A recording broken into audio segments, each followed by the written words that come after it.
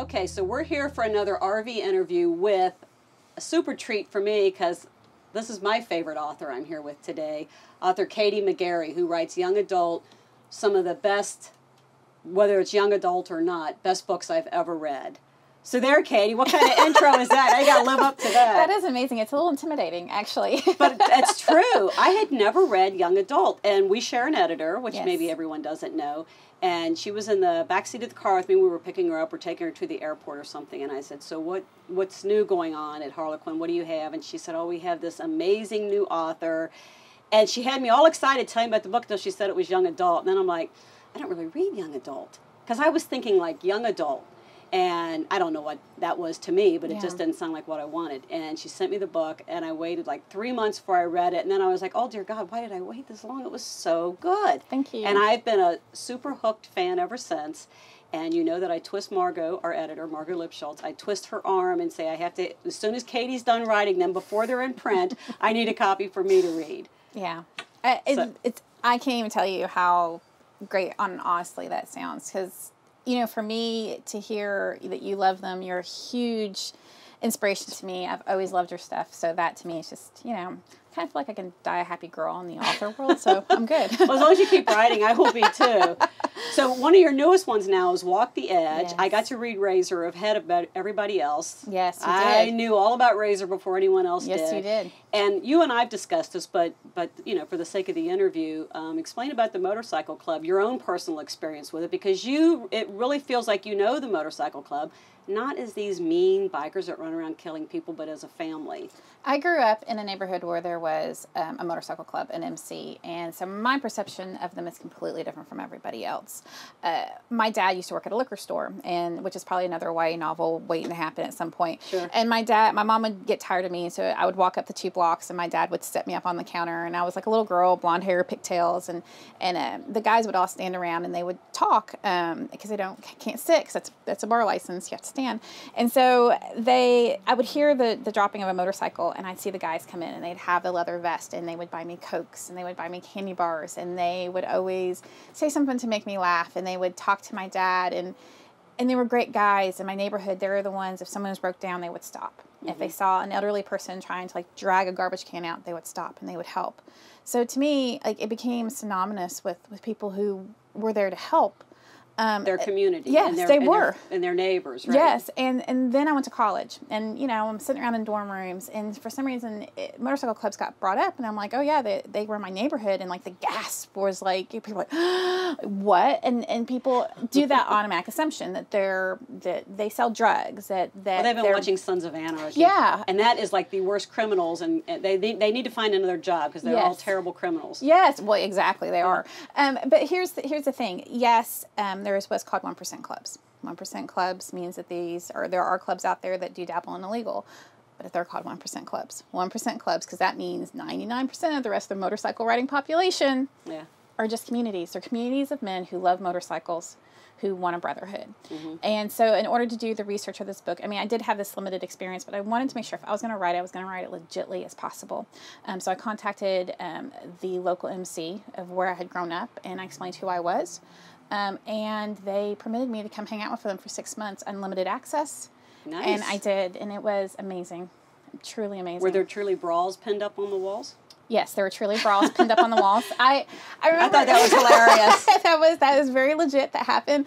I remember, like, I would just sit and hang out at the bar, and I would have a prospect like who would be assigned to me, you know, just to make sure for my protection. Mm-hmm. And when I say that, I don't say like, oh, like horrible things were happening, but they did have clubs that happens within the book. I did kind of say and explain this in the book. There were 1% clubs who claimed their territory, and that they were supposed to ask permission to ride on the road. Mm-hmm. And these men were like, no, we're not going to ask permission. A good majority of them are veterans. Mm-hmm. Like, we did not go and fight on some foreign soil to come back and ask anyone's permission to ride on the road. Exactly. That is not going to happen. So because of that, sometimes they would have problems that this 1% club would give them problems. So for that reason, they just want to make sure that, you know, I'm this guest coming in, that I was always fine. And also if I ever had any questions, I wasn't getting hit on by some guy I didn't want to get hit on, you know, something like that. Right. So are there guys you wanted to get hit on by? Well, I'm happily married, 17 years this Sunday, but that's a completely different story if you want to ask that question. So, but anyhow, they were amazing. And I remember sitting there and this guy at the bar, like, he was just answering questions, really awesome. And finally, like, I just couldn't stand anymore. I'm like, why are there bras on the wall? Like, what is the story associated with that? Like, and I am, like, coming up as a writer, all of these, like, all these things that you have to do it. And he looked at me, he's like, I don't know. I'm like, what do you mean I don't know? He's like, I'm going to tell you the honest to God truth. He said, they just put him up there. And I'm like, that doesn't happen. You're lying to me. There's some like secret thing. And he's like, no. And literally as we're talking, some girl just took off her bra, took it out from her shirt and put it up on the wall. So the guys are like, we're not sure why this is happening, but there it goes. Yeah. And sure enough, it was. He's just like, they just do. He said at some point, some girl just did it as a joke, and then girls will come in and they think it's fun to do, so they do them. And I'm like, it's expensive. Yeah, girls. Expensive way to paper the walls. He was like, you know what? We're not going to stop. So I was like, okay, that's cool. I get it. Well, one thing I like the most about your books is you write extremely damaged kids. I mean, they've been through a lot. Yeah. But you always write them, they're regardless of how much they've been through and how many reasons they could have for being terrible people, they're at heart very genuine, caring kids who are looking for a good way out. Yes. And you write them a way out. Yes. And so when I was reading Razor's story, I got that too, that this was like a community, a family for people that didn't have a whole lot of family somewhere else. So. And when I grew up in my neighborhood, I had a complicated home. I had a complicated neighborhood. My friends had very complicated It's a good homes. word to say, complicated. Complicated. Mm-hmm. And it doesn't mean there wasn't love. It doesn't mean that everything was all hell all the time. It just means it was complicated. Mm-hmm. And when I grew up, my friends were my family. Like, they're the ones who got me through everything. They're the ones who made me laugh. They're the ones who were there when I was crying. And they're the ones who got in my face when I was screwing up. Because I'm going to be honest, I messed up. I messed up a ton. Well, you're human. Who doesn't? I made my fair share. Between the ages of 14 and 19, I have an entire truckload of... Well, you live to tell about it. So. Well, and that's the point. I did live to tell about it. I experienced more adult problems and issues between the ages of 14 and 19 than some adults will face in their entire lives. Yeah. That's the truth. More than once I was told I would amount to nothing. And it just kind of became, to me, I was going to do something. And for me, that was college. And I was on my own. I was already told no one was paying for it. And I was a smart girl, but I wasn't like the one at the end of the YA novel who's like going to totally have the full scholarship. No, like I got points on the ACT for signing my name correctly, and that was about it. Right. So when I write these books, I write the books I needed because at the time, YA was not a genre. Right. There was The Outsiders.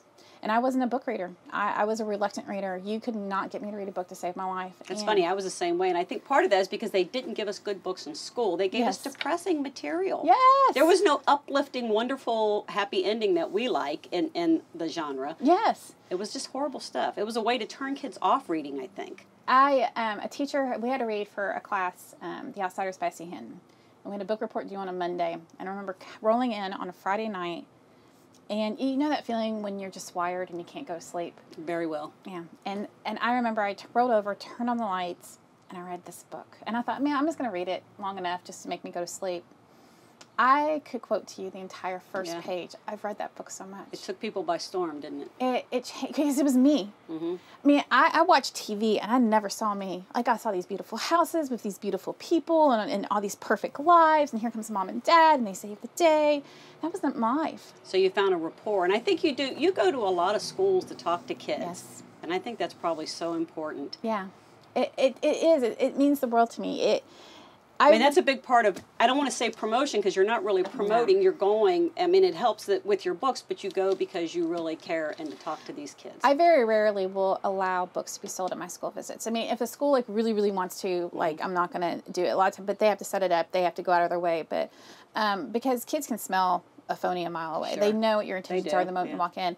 I write really tough books, and I'm unapologetic about it. They say words that kids on buses have said since the dawn of time. Well, you write very real. I mean, that's the thing. That's what I said. When I was thinking young adult, I was thinking, like you were talking about, this polished, happy-go-lucky, Leave It to Beaver type kids. And that's not what they are at all. No. And you know, they're young. My husband and I married right out of high school, and these kids fall in love, and you know they're in love for life. Yes. So they're of the high school age, but you know it's the real deal for them. I am going to celebrate my 17th wedding anniversary this coming Sunday. You're still such a young pup. And I have a beautiful life. And I'm not going to say it was easy, but I write tough issues because I want to show kids that there's hope. I write love stories because the I'm a world love is story full girl. of tough issues. Yes. I mean, it really, especially these days for kids. Yes, Yeah. yes. I don't want to shy away from it. And I read The Outsiders thinking he had a tough life and he came out on the other side.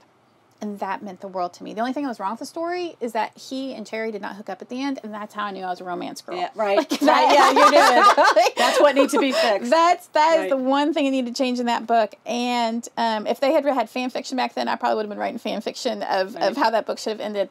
I write love stories because I have an amazing husband. And I did not know what love was for a very long time. I knew what it wasn't. I didn't know what it was. And I met him. And it's not easy. I mean, there are still days. I mean, we've been married 17 years, and there are still days I roll over and think, I could probably smother him with a pillow right now, and he could probably do the same to me, and it'd be okay. But love is loving each other, even when you don't like each other. So Ryan, one of the characters, right? Yes. Was Ryan a little bit of your husband? Yeah, the second book, Dare You To, in the Pushing Limits series, that is actually the closest I will ever come to writing my real life story. It's not my story, but Right. it's the closest I'll ever come. I understood Beth's hurts way more than I wish I would. And he was my Ryan. I was the girl with the dyed black hair, and it was the 90s, and the baby doll dresses, and I was never going to fall for anyone ever. And he was the baseball player and football player and whatever, here a ball, there a ball, everywhere ball, that was him. And, you know, the UK baseball cap, and always in, you know, his athletic stuff, and he swept me off my feet. I mean, he pursued me, and that's Beth and Ryan. Well, that's what was so great about that book, because I loved all of them. But like Razor's the tough guy, she's the nice girl. Isaiah is the tough guy, she's the nice girl. Yes. And then with Beth and Ryan, Beth was the rough girl and he was the nice guy. It was super fun. I loved it. It was. I mean, I remember when I first met my husband, I cursed a lot more than I currently do. Yeah, you don't much now. Yeah, I don't so much now. Well, also having 3 kids, like I watch myself a tendency a little bit more. So I don't. But at the time, like, he couldn't stand like cursing, and I remember sometimes doing it just to see. Like, I always was. I was Pushing like your Beth. limits still? I was like Beth. I was kind of pushing, being like, "Now you're gonna give. Now you're gonna give. Now you're gonna give." And he would just be like, I don't particularly like it, but no, I'm not giving. Yeah, and good. yeah, he, as I said, he's a great guy. He's the type of guy that if I eat pizza, he brings up a thing of water because he knows I'm going to get thirsty in the middle of the night. So he remembers. Yeah. Isn't that like, I know that doesn't sound like much, but to me. No, it does, because that's the the same awesome thing I things. have. Yeah, it's really nice. Yeah. You know, while we're talking about tough girls like Beth, Yes. one of my favorite characters, well, not even just one, my all-time favorite character of yours is Abby. I love Abby. And when Abby first came out, it was like if you bought this one book, you got to read Abby, and otherwise you didn't. And I was devastated because everybody needed to read Abby's story. It was just blew me away. But now it's actually out, right? So anybody can read Abby's July book? 1st. July 1st, Abby's story will be available ebook to everybody. And what is the title of it again? Chasing Impossible. That's right, yeah. Yes. I remember characters' names, not so much Yeah, titles. Abby is actually one of my favorite heroines I have Mine ever too. written. What a tough girl. Oh, she's tough and she's amazing. And she's compassionate and yes, sweet. Yeah, like, but she doesn't take crap from anybody. No, She says exactly because what's on she's her learned mind. she can't. She's learned she has to deal it out. Yeah. But what I love of her is her loyalty. And she literally would do anything for anybody at any time, break any rule. But she loves so fiercely, but she can't let anybody know she loves fiercely. Yeah, Like, she she's was gotta a keep she it was all a in. tough nut to crack. Yeah, she Love was her. awesome. I Yeah. loved her too. Yeah. So one last question for you, because Yes. when I read your books, I laugh and I cry. When you write them, do you laugh and you cry? Yeah, one of the best pieces of advice I've ever been given on writing is that if I don't laugh when I'm writing, then nobody else will. If I don't cry, then Right. nobody won't cry either. Right. And sometimes it's tough because I do write tough stuff. Every single one of my books, I sit down and I think for a while of what part of me I'm going to put into it. What hurt am I carrying over from 14 to 19 when I throw it in there? And there are times you just don't want to deal with that. You don't want to touch that emotion. And I can find myself glossing it over. And then I'll stop and I'll remember that. And I'm like, I didn't cry Gotta once. make myself cry. Gotta yeah. make myself cry. Yeah. Gotta bear it. Yeah. And it works. So far, so good.